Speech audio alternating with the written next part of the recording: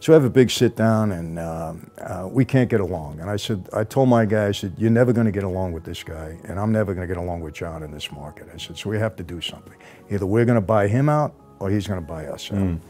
So I knew at the time that he would never stand for me buying him out. Never. Pride. Yeah, pride.